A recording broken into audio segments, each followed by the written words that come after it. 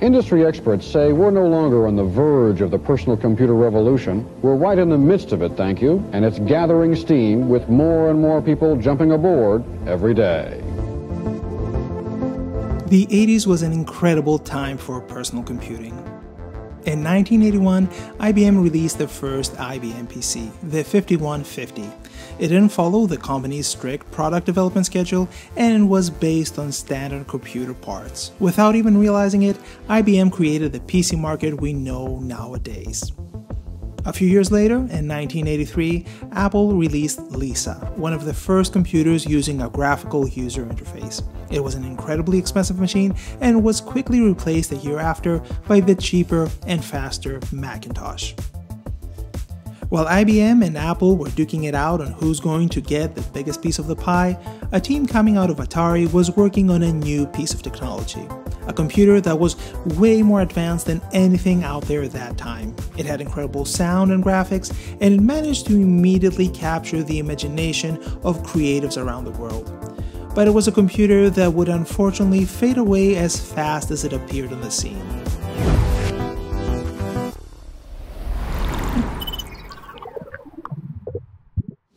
What made the Amiga so unique? It was certainly a lot of things, but the main one has to be the different approach the team took when building the hardware.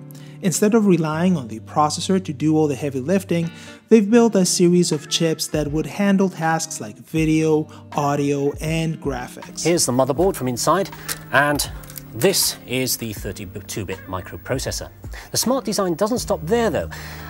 Here are some custom chips, specially designed chips. These two here handle the graphics and the animation, and this one handles just the sound. That approach not only freed up the processor to handle other tasks, but it also increased the capabilities of what the system can do in the video and audio department. The Amiga could display more colors than the competition, it offered 4 channels of audio, and it could also handle an incredible amount of graphic-intensive operations like transparencies, sprite scaling, collision detection, etc. And it could do all those things at the same time without even breaking a sweat. Let's take as an example the Amiga 1000. It was released in 1985 and was way beyond what the competition could offer. In the highest ham mode, it could display 4096 colors at the same time. That's in stark contrast to the black and white pixels of the Macintosh and the 4 to 16 colors only high-end PCs could display. Things were equally impressive in the sound department. The Mac's single audio channel couldn't compare with the Amiga's highly programmable 4 channels of audio. And on the PC side, computers were limited to square wave sounds coming out of a really crappy speaker. It was mainly reserved to beeping sounds to indicate an error. That was years before any sound card became the norm for PCs. The difference in quality between these computers was quite staggering. The Amiga was also quite advanced on the software side too. Its OS supported preemptive multitasking, a feature that would come much later on both the PC and Mac. PCs got it with Windows 95 and the Mac with the first version of OS X. I vividly remember using Amiga's unique screen dragging feature, which was part of its multitasking feature set. On every application, you could just draw the screen down and you could have a look at the screen underneath, which was usually Workbench, Amiga's equivalent to the Finder. So if you wanted to do something else real quick, you could hide the application, complete your task on Workbench, and then carry on with the main task. On PCs, something like that wasn't even possible. These amazing abilities in hardware and software opened up a whole new world for both developers and users.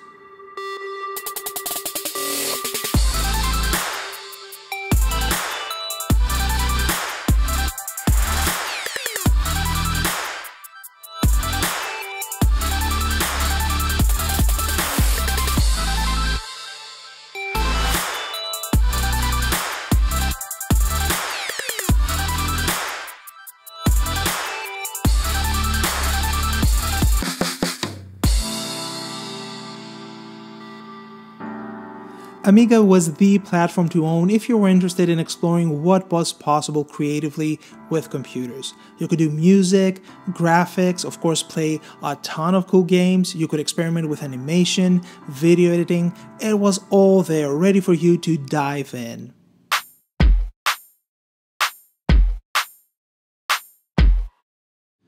Amiga had a ton of graphics applications, from simple fractal generation utilities to advanced image editing tools. Deluxe Paint, for example, was the Photoshop before Photoshop. It was a very versatile tool that could not only do image editing, but also illustration work and animation. Deluxe Paint was heavily used in the gaming industry to create all sorts of assets, from title graphics to sprites and animations. And it wasn't just for Amiga-specific games, it was also used for PC and other platforms too. Wolfenstein and Doom's assets, for example, were produced in Deluxe Paint. Amiga was also the hub for 3D applications. Aladdin 4D, Imagine, Real 3D are just a few of the applications that come to mind. You probably won't know any of these since none of them have survived, but I'm sure you know the following two applications: Lightwave and Cinema 4D. Both of them started out on the Amiga. I actually still have the very first Cinema 4D version I ever used. It was version 2 and came with Amiga Format, one of the most prominent Amiga magazines in Europe. At the time I used all of these 3D applications, but I always came back to Cinema 4D. It was the application with the cleanest and most understandable interface, and the application I still use to this day. It's kinda wild if you think about it. Of course, the 3D capabilities of the hardware of the late 80s, early 90s cannot even come close to what's possible nowadays, but having the ability to experiment with 3D applications in such an early age was an amazing experience and a great introduction of what was about to come in the future. Let's take as an example the viewport. It was mainly represented with wireframes, and if you wanted to see how things would look, you had to go through the final render. Cinema 4D, for example, used scanline rendering. Scanline is exactly what you think it means. The computer would render out the image one line at a time. So, if you wanted to see how a specific part of the image would look like, you had to wait until the lines reached that point.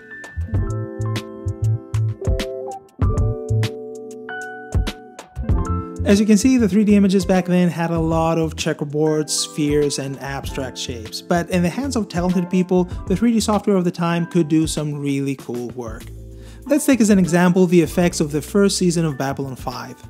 These were done with Lightwave and 24 Amigas, with 32 megabytes of memory each. 16 of them were used for rendering, and each frame took around 45 minutes to complete, which was a really good time considering the limitations of the hardware. By then, the competition had caught up with the Amiga, so the very next season the whole production was moved to PCs. But Amiga had a lot of hidden talents. Its ability to handle video signals directly made it a popular choice for TV stations and production studios. This was primarily through the use of the Video Toaster, a hardware and software solution developed by NewTek, the creators of Lightwave. Video Toaster turned the Amiga into a complete video editing, compositing, and effects system. Weather segments, for example, would use Amigas to overlay graphics to live footage, and the same goes for other non-weather related segments. They would use the Amiga for on-screen graphics, lower thirds, overlays, and transitions. The Amiga's popularity in the TV industry was partly due to its cost-effectiveness compared to other extremely expensive graphics workstations of the time. It provided professional-grade graphics capabilities at a fraction of the price.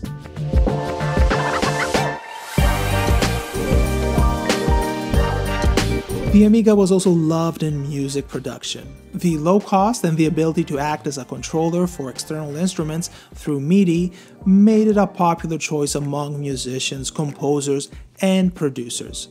It was extremely easy to sample a sound, chop it up, and then trigger it through a press of a button. Amiga was always competing with Atari in this department, but technically the Amiga had the better sound. But the Atari was definitely used in some incredible hits of the time, like in Fatboy Slim's albums. One of the main ways to produce music on the Amiga was through trackers, and the most popular ones were Octamed and ProTracker. It was a very unique way to create music, and it's certainly an interface I haven't seen in any other music software since. Trackers would divide Amiga's 4 channels into 4 columns. Each row could trigger a note or a sample. A song would be made out of patterns, so you would first create the patterns and then stitch them together to a complete song. Even though it was just 4 channels of audio, artists could still do a whole lot of stuff with it. This is the Commodore Amiga. In there you have everything. You have a sequencer that allows you to write notes as if they were on a stave. These rows are white notes from a keyboard, these rows are black notes from a keyboard. You literally figured it in your head and then programmed it straight in.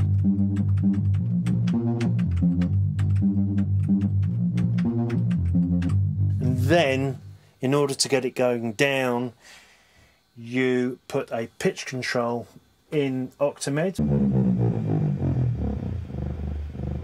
If you take that digital output and put that to a big rig, it is as low as possible that a bass can go. Later on in the 90s, software developers found ways to extend the channels to 8 or even more, and also increase the bit depth to 16 bits or more. But even the 8-bit sound was enough to create some awesome music, especially if channels were routed to external consoles where more effects could be applied. It was difficult to tell that the music was coming out of the Amiga. I have very fond memories of playing around with both Octamed and ProTracker. Unfortunately, I've lost most of the stuff I've built with the Amiga, but thankfully there are a ton of songs out there from very talented musicians, so if you're interested, I'll have some links in the description below.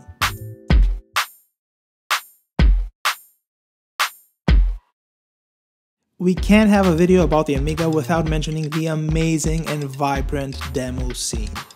The philosophy around demos revolved around stunning audiovisual presentations, pushing the limits of what could be done with an Amiga. Talented programmers, artists, and musicians collaborated to create demos which often featured cool graphics, mind-bending animations, and cutting-edge soundtracks.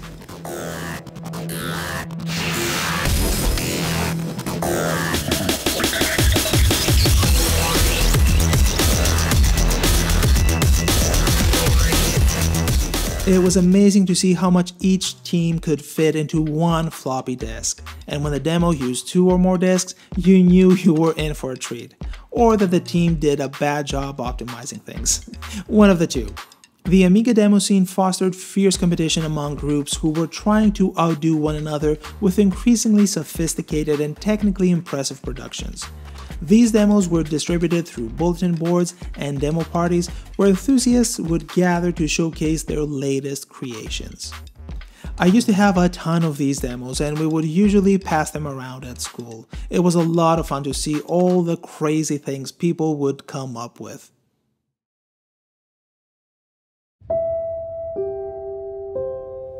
Unfortunately, as amazing and powerful as Amiga was, the platform was constantly under some sort of threat.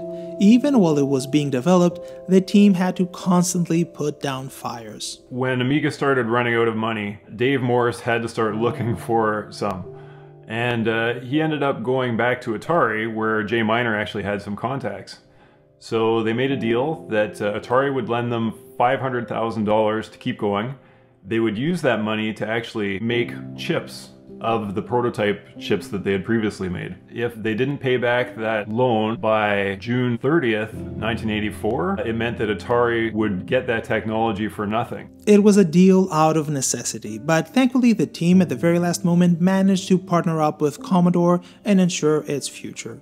At least the immediate one. But even then, series of bad management decisions made the advantage Amiga had quickly disappear. The company failed to capitalize on the initial success of the Amiga 1000 and didn't invest enough to research and development to keep up with the rapidly evolving technology. Even though the team had plans for even more powerful chipsets, Commodore didn't have a clear plan about what it wanted the platform to be. And at the same time, it didn't want to spend the money to market the product properly. So as things started heating up on the Mac and PC side, the Amiga development started slowing down. So the inevitable didn't take long to happen. With hardware sales slowing down, flagship Amiga software was quickly migrating to the more powerful hardware of the Mac and PC. I even remember reading an ad on an Amiga magazine about Cinema 4D moving to other platforms. They were describing how much faster the other systems were, and they even gave render times for specific scenes. The Macs and PCs of the mid-90s were several times faster than the best Amiga setup out there, so the writing was on the wall. After Commodore's bankruptcy, several attempts were made to save the Amiga brand, but they didn't lead anywhere. Escom bought the rights, but a short time after it also went bankrupt.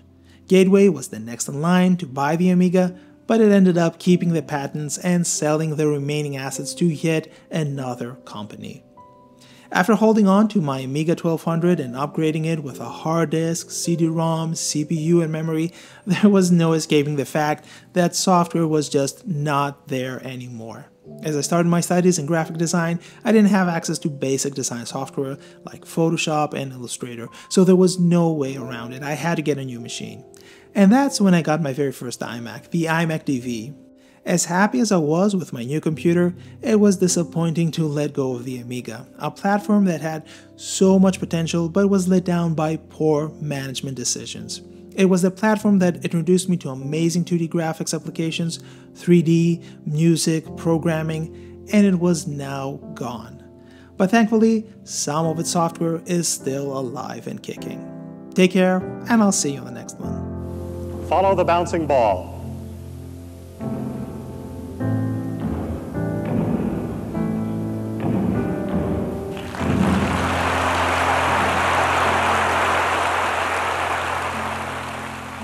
Well, there you have it.